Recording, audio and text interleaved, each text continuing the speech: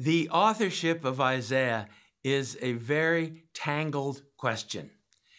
It is primarily so because of a unique feature of the book of Isaiah.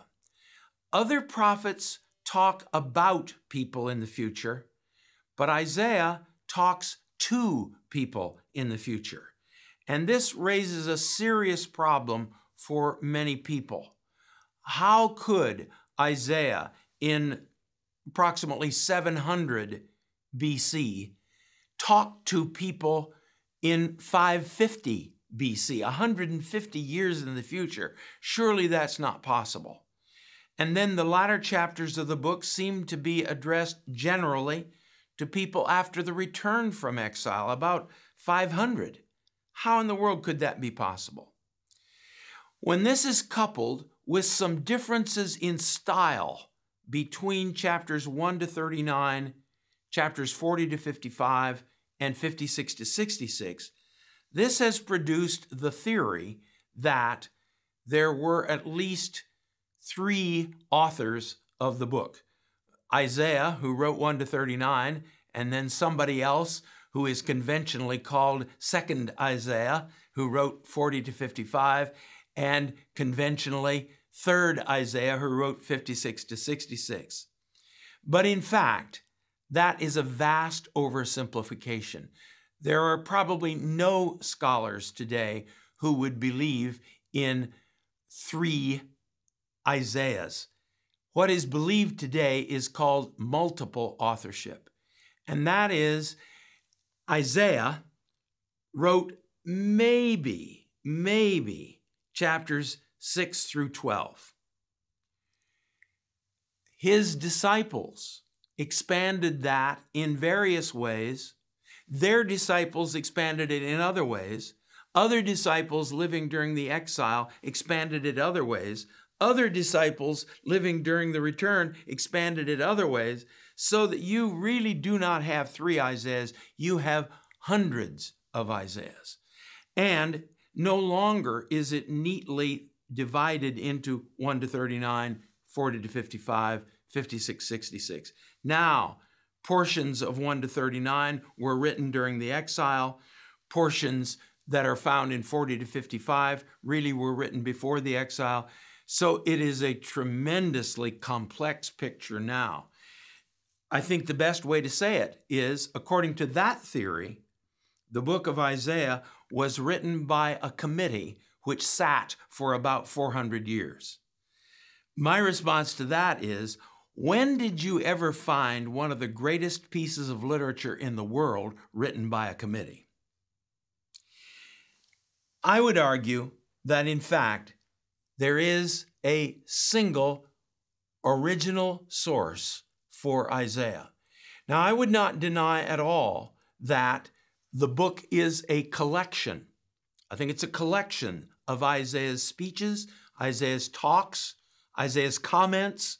If you know Luther, you know table talk, his comments sitting at table that were collected together. So I'm not at all sure that Isaiah himself wrote the book as we have it. However, I do believe that all that is in the book originated with Isaiah, and probably that his disciples then were the ones who collected what he said and commented on and put it in its present form. Why do I believe that? Well, first of all, because of the present book. We have a book, and it is called by Isaiah. Isaiah is the only author who is represented in the book. He is the only one who is mentioned. And furthermore, our oldest example of Isaiah literature is the book of Isaiah from the Dead Sea Scrolls. And that is now dated to about 175 BC. Not a trace of any evidence of redaction or varying authors or committee members. It is a single scroll from end to end. And interestingly, chapter 39 ends 2 lines from the bottom of a column.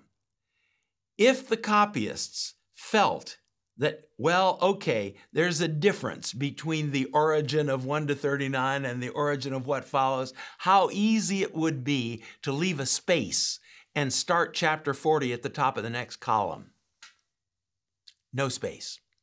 Right straight on from the end of 39 to the first 2 lines of chapter 40. There it is.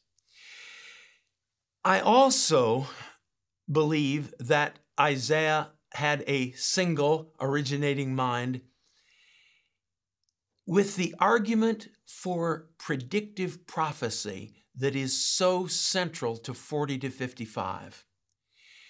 The argument is stated and restated in those chapters, especially 41 to 48. The idols are part of this world. Those idol gods are part of this world, and they do not know the future. So how could they be called gods? Yahweh is God, and he has specifically foretold the future, including the name of the deliverer, Cyrus, and that proves that he is God. Now, if the person writing chapters 41 to 48 knows that in fact Isaiah did not predict Cyrus, he is making the prediction, then he's building that whole case on a lie. I know God didn't predict him, but I believe he should have, and I'm telling you, he did. I don't see how that works. When I began writing my commentary, I was open to the possibility. I mean, obviously, say the books of Kings. They were compiled over a 300-year period. But when I got to this part of the book, I said, whoa, no.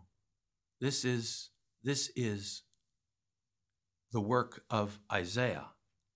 Now, let me say one more thing here. If I'm correct, if everything in the book has originated in one inspired source, why talk to people down there in the future? And I believe the reason is Isaiah had experienced the exile of the northern kingdom during his lifetime. And he is aware of the terrific implications of exile. By inspiration, he knows that Judah will be exiled as well. And so, in the light of that which had taken place, he says, you know what? And of course, the Holy Spirit is involved here as well. We need to have a complete package that's going to show how those people down there can believe in the God who was at work here. So I think it's that sense that, okay, I know what you're going to be going through. I know what the exile could mean. God has failed. But I want you to know that this God who delivered Jerusalem from Sennacherib is the same God who can deliver you from Babylon.